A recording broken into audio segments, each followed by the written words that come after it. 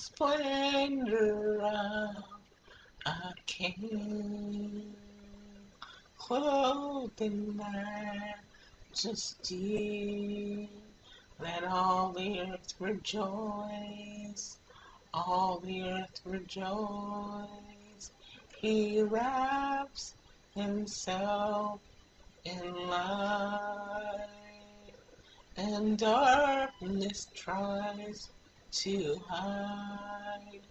Trembles at his voice, trembles at his voice.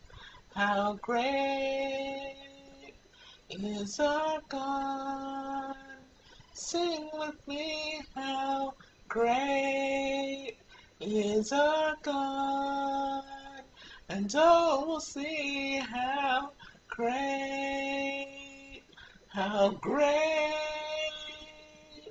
is our God.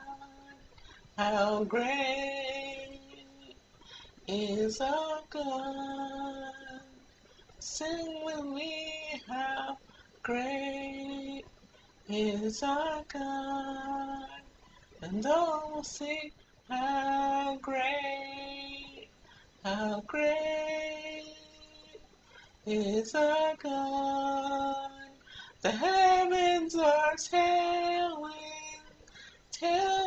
the earth how great you are. And we are responding to your love. The oceans are rising and falling at your word. And we are responding to your love. My God, how great you are. How great you are. My God, how great you are.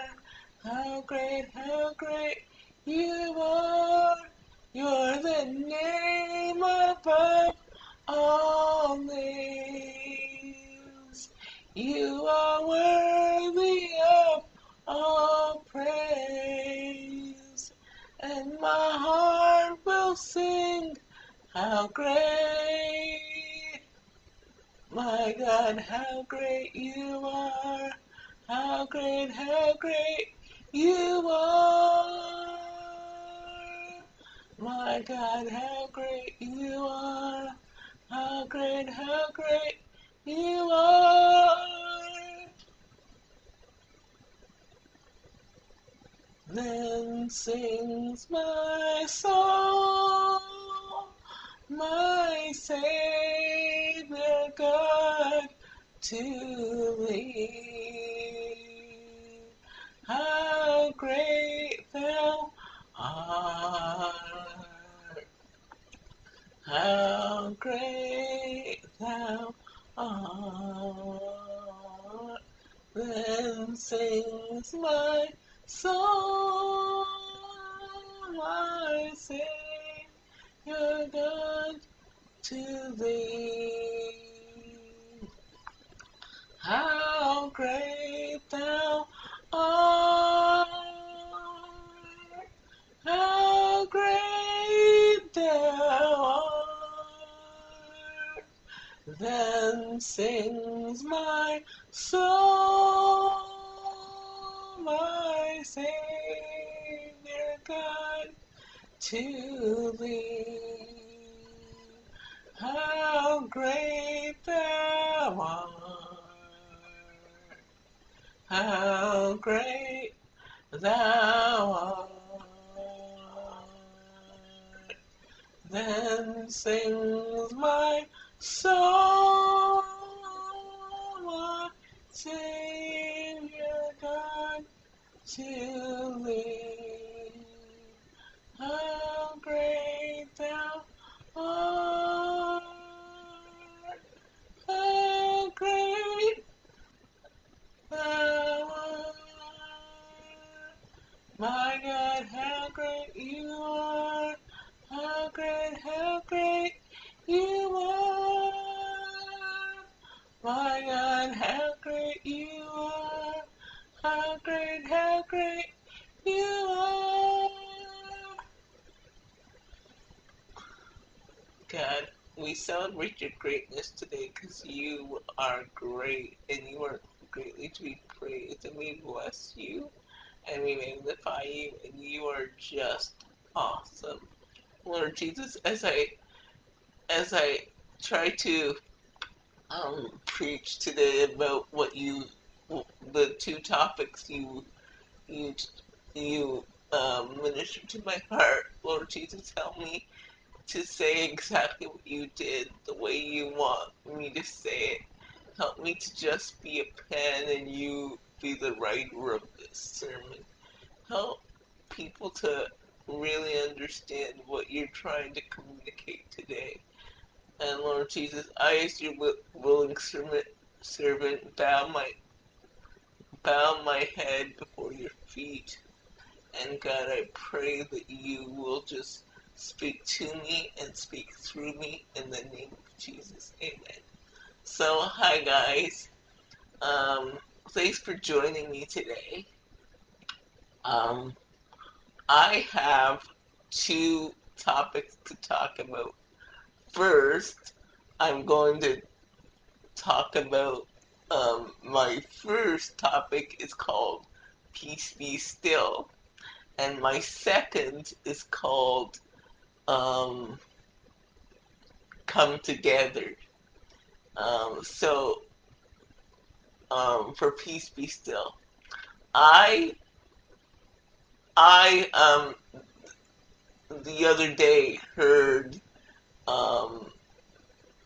I read, I should say, about these animals who got diagnosed with the coronavirus. They were in the Colorado Zoo, 2 hyenas and 11 lions. And you know that this virus has been going on for about 2 years now. And I'm not going to get into the virus, whatever, because I know there's some debate there, and these videos are never about debate and whatever, but they're about to, they're meant to preach the word of God to the hurting and to the lost, and that's all I endeavor to do. So I'm going to leave that alone. But hearing about these animals that were diagnosed with this coronavirus, my heart, first of all, I was devastated for these little guys, and I'm also devastated for all these people that are dying around the world, and uh, like all this destruction that this virus has caused around the world. And I started getting a little anxious about uh, what was happening, what was going on, and uh, the Lord said, in the midst of my being anxious, the Lord said, "Peace be still." He brought me back to the familiar story where Jesus was in the boat with his disciples. He was tired, he was sleeping. He'd just finished preaching, so he was relaxing, he was chilling. And then there was this storm that took place where the wind started howling and the rain started coming. So they woke him up. They're like, Jesus, Jesus, we need you. We need you we need you. There's a storm. And all Jesus said when he got up and got to the front of the boat was, "Peace, be still." And that's what he was saying to me today. He said, not today, but when I was thinking about these animals who got diagnosed with coronavirus, and I was beginning to panic because now it hit humans, it hit animals. What's it gonna hit next? Um, but as I was beginning to uh, kind of panic in my mind, the Lord said, "Peace, be still." He said, I need you to tell them to speak peace in their storm. He said, I need you to say to your storm, and I need you to tell everybody else to say to their storm, peace. So whatever your storm is today, the Lord is saying, speak peace to it. Speak peace to your finances. Speak peace. Because if you speak peace, it automatically speaks disorder. Chaos breeds, no. If you speak peace to something, it automatically brings order to it. And then if you speak chaos to something, it automatically brings disorder. So the Lord says, whatever you're struggling with, speak peace, be still. He said, and watch the, the storm calm with strategy and in your heart, in your soul. It may not get better right away, but it will speak peace in you, and that way it'll clear your mind to deal with whatever you have to deal with. It's not that speaking peace to the storm um makes the storm go away, but it clears your mind enough to bring strategy to the situation. It peace in your storm doesn't mean uh, it goes away. It means it brings clarity and strategy to it, so you can think clearly enough to uh, to do what you need to do uh, to um, to fix your storm, and not really fix it, but to calm it a little. So, for example, if you're freaking out about your finances and you speak peace to your financial storm, the storm, the financial storm may not get, won't, probably won't get better, but what it will bring is a clarity of mind to you, so you could be able to figure out, well, do I need to pay off this debt? Or it will give you strategies on how to manage your money better. It will bring people into your life like financial advisors to help you with the storm, to help you with your financial storm. So speaking peace to something won't automatically get rid of it, but it will clarify it, and you'll have strategy and know what to do. That's what speaking peace to your storm will do. And sometimes it will get rid of it, but most times it'll bring clarity to your storm.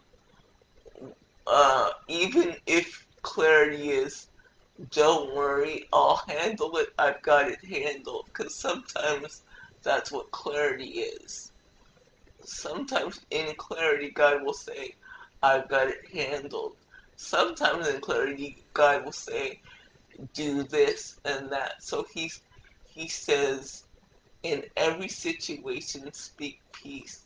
So right now, with whatever situation you are facing, I declare right now, peace, be still. Peace, be still over your finances. Peace, be still over the health crisis. I pray over COVID. Peace, be still. Peace, be still. Peace, be still. And I declare out of this peace will come strategy, will come knowing, will come empathy, peace will set things to rights that were chaotic. Remember I said, peace brings order and chaos brings disorder. So that's the first word he wanted to give you today. And then last night, the Lord and I were talking about together and what it means to come together. And he says it's less about proximity than it is about he said it's less about proximity than it is about connectivity. So when people say, oh, I wish we could get together again, I wish we could get together again, what they're basically talking about is, I wish we could be in the same building, I wish we could see each other and whatever. But the Lord said to me, togetherness is more about connectivity than proximity. So you could be in the same room with each other and not be together. So having a church full of people doesn't mean you're gathered together. It just means you're in the same space. And he's saying, but gathering together is not about space. It's about connectivity. Are you connected? And you can be connected to someone biologically and not connected to them in any other way. You could be connected to someone physically and not be connected in any other way. Have you ever been in a room full of people? You're in a room full of people and you felt the loneliest that you've ever felt in your life because there's people in the room, but there's no real connection with them. Like you could be in a marriage and not be together. You could have kids together and not be together. Like you could talk about, well, we need to take our son to soccer and our daughter to gymnastics or whatever. You could talk about all the mundane things of life and still not be connected. Still not be connected. Still not be together. I think so now when the Lord says, come together, do not forsake the assembling of yourselves together. I think he's meaning not so much physically, but emotionally, spiritually, and all that. A real connection. You could be with somebody in the same room, but still not be connected to them. You could still be together with thousands of people and feel so alone. And the Lord wants people to experience real connection. And you could not not be in a room with someone but feel so connected to them you think that you've been friends forever. I have a couple of really good online friends. Like I have my friend Melissa. I have my friend Drew. I have my friend Marissa. Uh, we have never met physically, but I feel that they're some of the most closest friends ever because I feel connected because we've shared together, we've laughed together, we've cried together, we've discussed together, and all of my relationships with Melissa, Marissa, and Drew, they're different, but it's still a connection, and we've never been in the same room together. So, real connection doesn't mean in the same room, I think. Real connection, real togetherness doesn't mean like you're in the same, could be in the same room, it doesn't have to be. And the Lord is saying, it's time to not change our definition of together, but it's time to reevaluate and adjust our definition of together. Like, because often we think together is in the same room when we can be in the same room and not be together at all.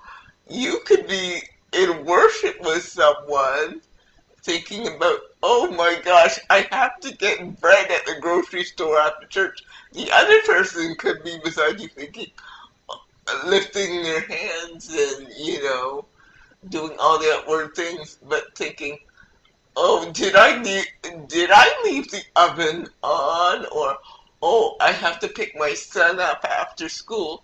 And oh my gosh, my sister got diagnosed with cancer.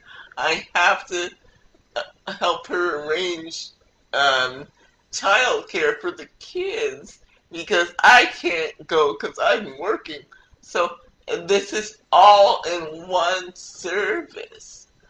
This is all in one service. All these people could be thinking this, but you're thinking as the preacher, oh, we're together. When we are not together, we're in the same room, but we are not together at all. I'm thinking about the greatness of God, and I'm thinking about what we're singing, and I'm grateful for the greatness of God, where the person beside me is wondering what's for lunch after church. So he's saying to adjust our definition of together. The the church that I go to online, it has millions of people a week tuning in, and people would say, well, you're not together because you're alone in the room, but the way I think of it is I'm not alone at all. I'm worshiping with millions of people. And I think if we adjust, not totally get rid of, but adjust our definition of being together, it will open up a whole world of things. And I know nothing beats touch or whatever, but I think if we adjust our definition slightly, not get rid of, but adjust it slightly, the Lord is going to open up a whole new way of being together. And I think that John 17 quote that Jesus prayed before he went to the cross, oh, that he may be one, that his children may be one, I think it will be a possibility. I see churches bringing online and in person together, like in a really powerful way. I see staff, uh, in-person staff talking with online staff and just uh, being together in heart and mind and spirit, and just this new form of togetherness and being together. It's wonderful, and I think that's one of the things the pandemic has forced us to reevaluate our definition of being together. Um, and I think that's why sometimes online dating works so well, because they may not be together physically in the same room, maybe not in the same country, but they're together in heart, and they're together in spirit, and they're together in soul, they're together in mind.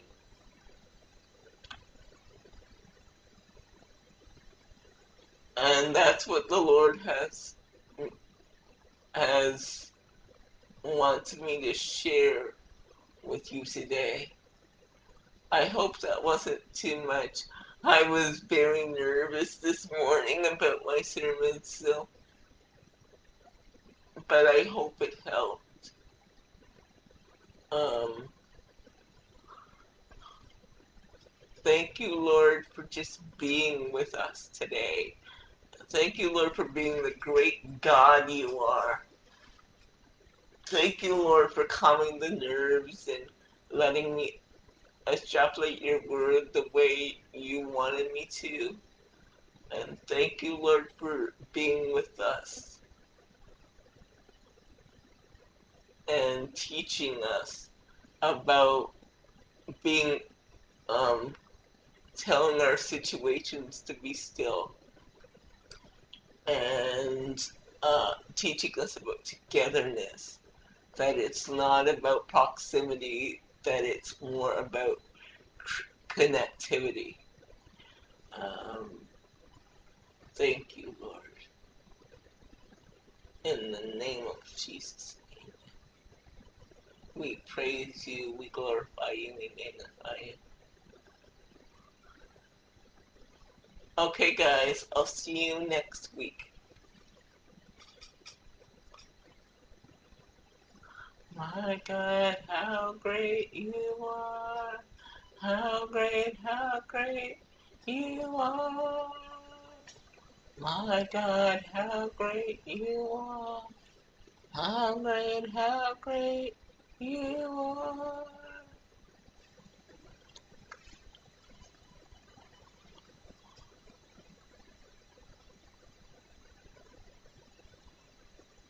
My God, how great you are! How great you are! The heavens are telling the earth how great you are. And we are responding to your love. My God, how great you are. How great you are. My God, how great you are. How great you are. Then sings my soul, my Savior God, to thee. How great thou art, how great thou art. Then sings my soul, my Savior God, to thee. How great thou art, how great thou art, my God, how great you are, how great You are. My God, how great you are. How great you are. See, see you next week, guys. Bye.